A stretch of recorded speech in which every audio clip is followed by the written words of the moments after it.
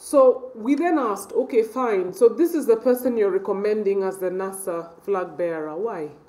What are these qualities that you see in this person that endear them to you or would drive you to then say they would be the best candidate? Overall, what we see, let me go to overall first, is that 43% talked about experience and track record. That is their number one driver for choosing the candidate they would choose as their preferred, flag bearer and recommending the flag bearer.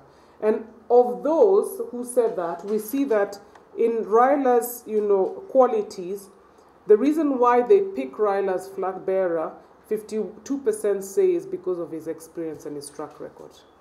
If we look at him just on his own, then 16% say it's because he's the most popular, and another 9% say he has a good political network.